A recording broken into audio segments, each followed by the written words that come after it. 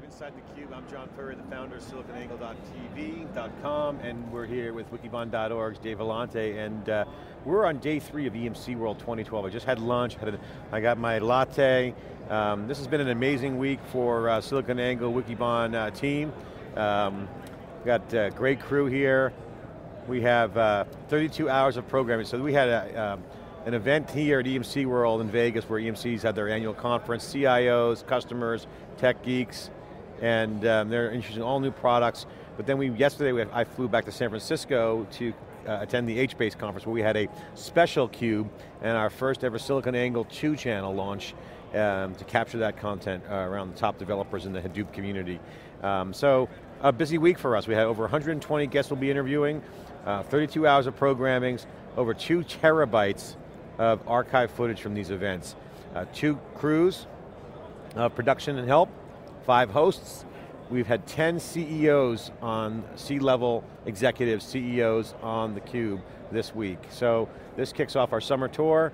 We were at SAP Sapphire last week, now we're here at EMCworld, we've got the HBase conference, we got HP Discover, IBM Edge, the list goes on and on and on. We got Google I/O right around the corner, so it's a very busy time of the year in the conference circuit, and we're out, and we'll go wherever the stories are, we'll go out on the road to get those stories and bring them to you.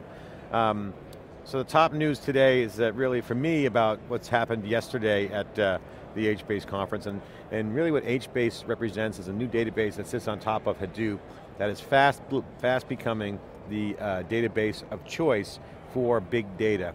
And it's creeping its way into production environments, not just within the large web companies, but also within large production customer environments, like the Gap, like Fidelity, like other big companies are also embracing it, like eBay and among others. And companies like Dell Computer are actually doing very, very well in these enterprise scale environments because hyperscale web has huge requirements for commodity hardware, and that's really the benefit of these new environments, is the commodity hardware. The commodity hardware is where the action is. That's allowing HBase to flourish. That's allowing the Hadoop big data ecosystem to start changing the game on the marketplace. So exciting.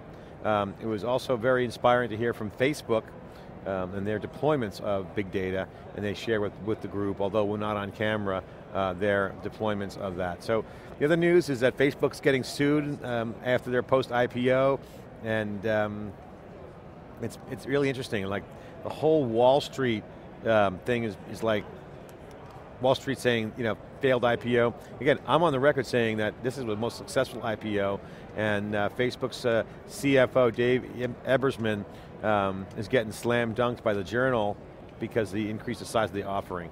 I have no problem with that. So, I think that they're just pissed off that they didn't get what they wanted and that there was no manipulation. It was a lot of exit, there was a lot of liquidity. That's also an objective of an IPO. I think Facebook is a solid buy at this point. I'm bullish on Facebook. I think they're going to continue the track record and torrid pace of innovation. Just like when I called the iPad right, I'm calling Facebook this way. I think I'm going to be right.